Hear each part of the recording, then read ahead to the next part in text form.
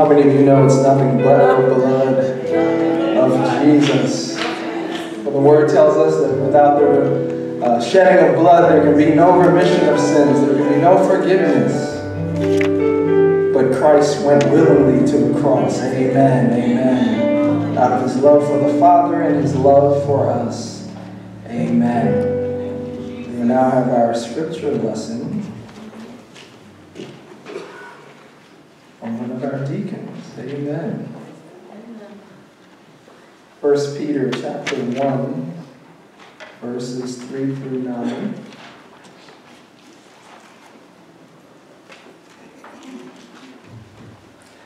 May we rise.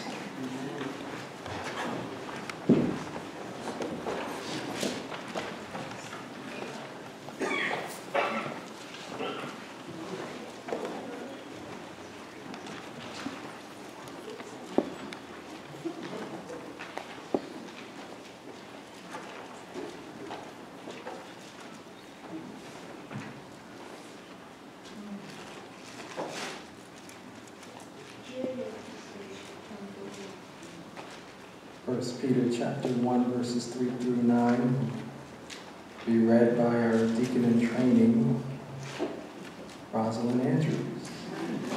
Amen. And it reads, Blessed be the God and Father of our Lord Jesus Christ, which according to his abundant mercy hath begotten us again unto a lively hope by the resurrection of Jesus Christ from the dead, to an inheritance incorruptible and undefiled, and that fadeth not away, reserved in heaven for you, who are kept by the power of God through faith unto salvation, ready to be revealed in the last time, wherein ye greatly rejoice, though now for a season, if need be, ye are in heaviness through manifold temptations, that the trial of your faith, being much more precious than of gold that perisheth, though it be tried with fire, might be found unto praise and honor and glory at the appearing of Jesus Christ, whom having not seen ye love, in whom thou now ye see him not, ye believing, ye rejoice with joy unspeakable and full of glory, receiving the end of your faith, even the salvation of your souls. The word of the Lord. Thanks be to God. You may be seated. We will now have a ministry of music by our sanctuary choir. Following them will be our prayer of contrition.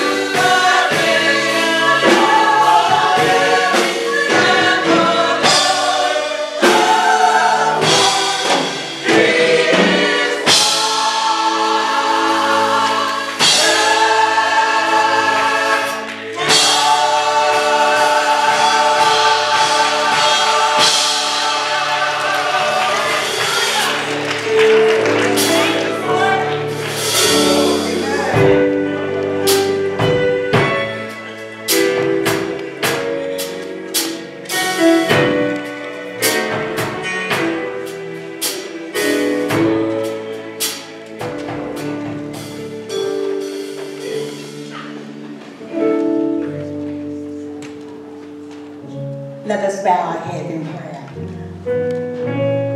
Our Father, who art in heaven, hallowed be thy name. That at the name of Jesus, every knee shall bow, every tongue shall confess that Jesus Christ is Lord. All of the anointing of the Spirit of God fall fresh on us, Lord God, tonight. Lord God, in the name of Jesus, Lord God, Spirit of the living God, fall on us tonight, Lord God. Lord God, melt us tonight. Make us tonight. Lord God, break us. Lord God, heal us, Lord God. Seal us where we need sealing, Lord God. Lord God, we come to you in submission, Lord God.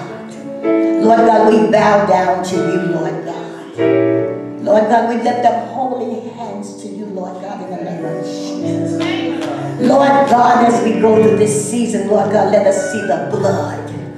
Lord God, we thank you for the work, Lord God, of the crucifixion. Lord God, we thank you for the work of the resurrection, Lord God. Lord God, we thank you for the work of the ascension, Lord God, in the name of Jesus, Lord God.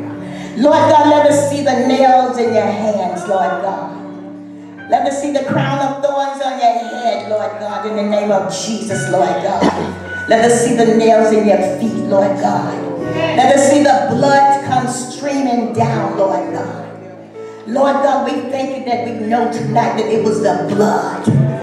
Lord God, we thank you that it was the blood, Lord God. Lord God, your word says, when I see the blood. Lord, we thank you that when you see the blood, Lord God, you said that you would pass over us, Lord God. Lord God, we thank you for the blood, Lord God. Wash us with your blood. Lord God, we need a blood bath tonight, Lord God. Lord God, with what we see in the newspapers and what we see on television. Lord God, wash us with your blood, Lord God. Lord God, wash us and we shall be clean. Wash our hands what we touch, Lord God. Wash our eyes what we see. Wash our feet where we go. Wash our minds what we think. Wash our hearts what we feel. Wash us, Lord God. Lord God, with your blood, Lord God, we need a blood bath tonight. Lord God, as we sit in your presence, Lord God, give us a blood bath, Lord God, in the name of Jesus. Lord God, we come to this fountain so rich and so sweet, and we prostrate ourselves at the Savior's feet. Lord God, let us plunge into your blood. Lord God, that we would come out. Let us be made complete, Lord God. Glory to your name tonight, Lord God. We thank you that our sins have been nailed to the cross, Lord God. Lord God, we thank you that you became that which separated us from you, Lord God. And you opened up a channel between us and God. Thank you, hallelujah. Lord God, thank you. You are a way maker. You're our high tower. You're our strong tower. Lord God, you're the Lord of our stronghold. Lord God, cover us tonight with your spirit. Lord God, in the name of Jesus, as we come before you, Lord, keep our minds, Lord God. Forgive us for our sins, Lord God. In the name of Jesus, Lord God. These are all blessings we ask in Jesus' name. Amen.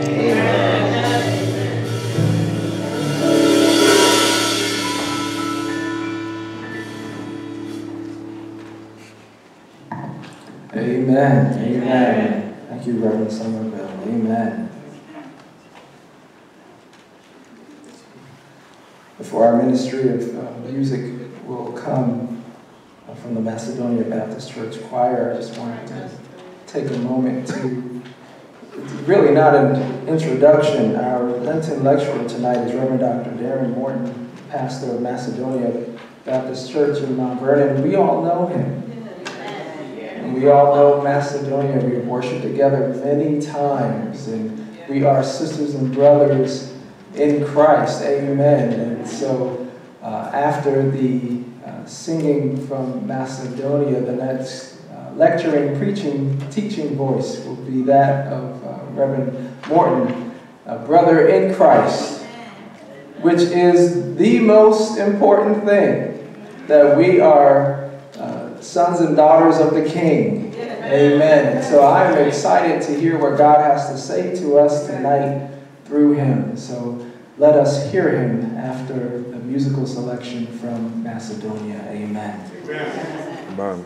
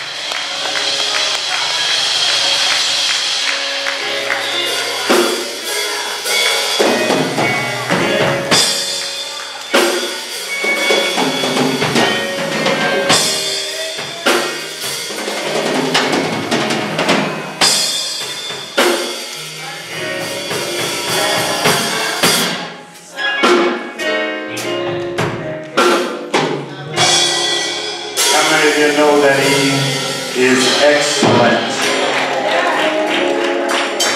There is no fault in God. That he is our excellent God. That all things that he does with perfection. And that includes creating each of us. And so we are without any need of anything other than what God has in store for us. Amen? Amen. Amen. Amen. First of all, I want to give an honor to God who continuously and miraculously and selfishly saved me from myself. I thank him every day because if it had not been for him, I might be somewhere else, doing something else, thinking I was somebody. But what I do know is that I am only somebody in Christ. And I know that he is able to do all things. So I give him all of the glory and honor because I am because of him. And then, of course, in the absence of a great pastor and preacher and teacher that serves as the shepherd of this house here and this branch of Zion, that of the Reverend Dr. Allen Paul Wheeler Jr., we thank God for him. Amen. Amen. And in his absence, we are going to carry on and do as he would expect us to do. Because I don't want none of y'all going back telling him that I did something that I had no business. I'll tell you a little secret though. I'm a little at ease that he ain't here. Every time I had to preach and he in the house, I got to ask the Lord why. Couldn't he let him stay home? But today the Lord is a little bit on my side. Amen. But we are grateful for him. And all that he does, not only here in Rochelle, but what he does across the world. And I literally mean across the world. He went to South Africa, went to Malawi, and found out that he got some touchings out there. So he can't get away from Dr. Weaver. But he is a great man in God. And then, of course, to co-pastor here, Reverend Allen Paul Weaver III, we thank God for him. Amen. And for the mighty work that he is doing as well. It's true when they say the apple don't fall from the tree. Amen. We thank God for that. And of course, to our ministers here on the rosters, we thank God for them. We thank God for Reverend Somerville, who is the sergeant of Macedonia. She makes sure everything's right every day. And of course, we have Minister Norman Martin, who is here, our ministerial staff. Oh, come on, let's give our choir a round of applause. Coming on out. We thank God for them. Thank God for them coming on out and being here, and they are under the capable direction of our own sister Jasmine Smoke. Amen. And we thank God for her and all they're doing. To all of our officers and friends of both Macedonia and Bethesda, I greet you this evening, and of course to all of you saints and even you ain'ts. Good evening. Good evening. Now, I think I covered everybody. Amen. Amen. Amen. So as I told them over at Grace this afternoon, I'll tell you the very same thing. Dr. Dixon taught me that when you invite you to come somewhere, get up there, do it, and sit down. So that's what I'm going to do. I'm not going to sing. I'm not going to do no acrobats. I'm not going to do nothing extra. I'm just going to come here and try to stand in the gap and give you the word as God has given it to me. If you would just turn with me for a few moments there are actually two portions of scripture for today. One that's in Matthew, the 26th chapter. Matthew, the 26th chapter. But I also want you to put your finger on James, the 1st chapter. So Matthew, the 26th chapter, and then put your finger on James, the first chapter as well. Amen? Amen. And Matthew reads as follows. It says that, and he went a little further and fell on his face and prayed, saying, this is verse 39, I'm sorry, and saying, oh, my Father, if it be possible, let this cup pass from me. Nevertheless, as I will, but thy will, not as I will, but thy will be done. And then in James, the first chapter, the second verse, and the second and fourth verse, it says this, my brethren, count it all joy when ye fall into divers temptations, knowing this, that the trying of your faith worketh patience. But let patience have her perfect work, that ye may be perfect and entire, wanting nothing. The words of the Lord are blessed for the people of God. Thanks be to God. I would that you would consider with me for just a few moments as we go through, traverse through this thing called life, that we consider this notion. There's joy in trials. There's joy in trials. Now I know that some of you are, our first thought is, I don't know about you, but some of these trials that I had, there was no joy in it. But I promise you that if you think back really on what it is that you've been through and how you've been through it, that you'll recognize that in the midst of that process that something did happen. You'll recognize that somewhere along the road that there was something that changed, there was something that developed, there was something that grew inside of you, that when you think about it, that when you came through it, you might not have thought as you were going through it that there was anything of benefit as a part of it.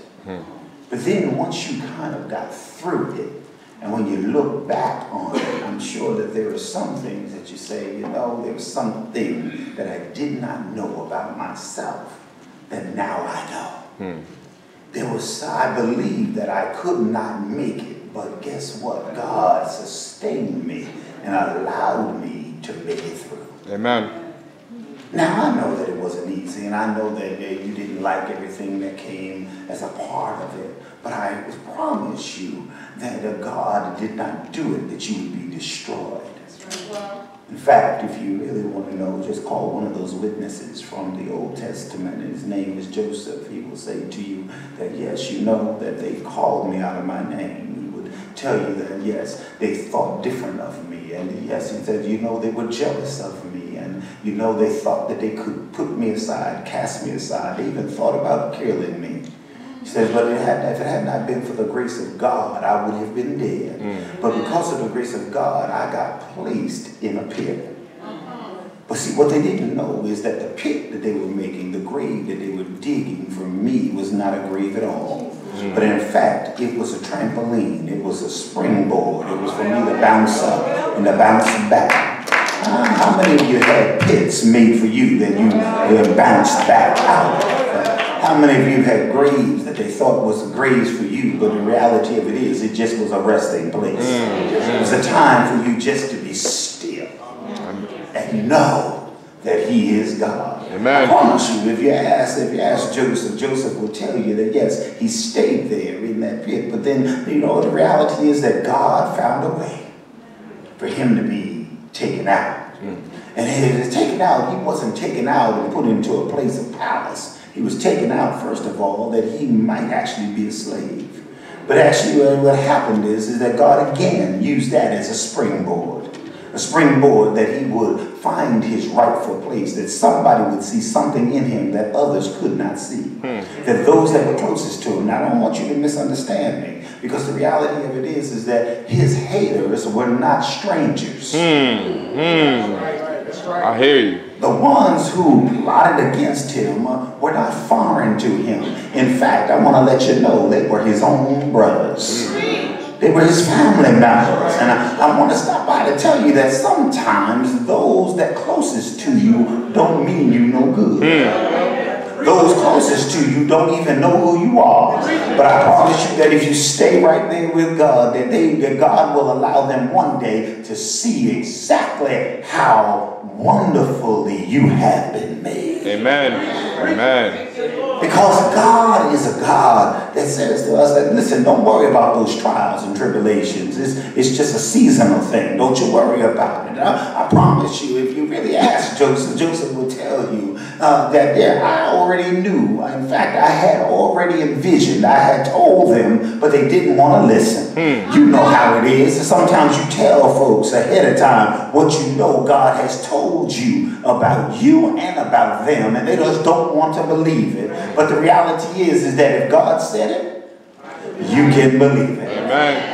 God said that it was what it's going to be, then that's what it was going to be, and you don't have to make no fanfare about it. You don't have to get a billboard about it. You don't even have to do a Snapchat about it. You don't have to do a Facebook post. You don't have to look for no likes for nobody. In fact, you got the best light, the most eternal light that you could ever have in Jesus the Christ.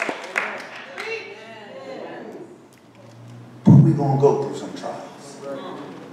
You're going to go through some tribulations. Here in these two portions of Scripture, we find, first of all, that Jesus himself is talking in Matthew. And he was talking in Matthew. He's having a conversation with God as he fell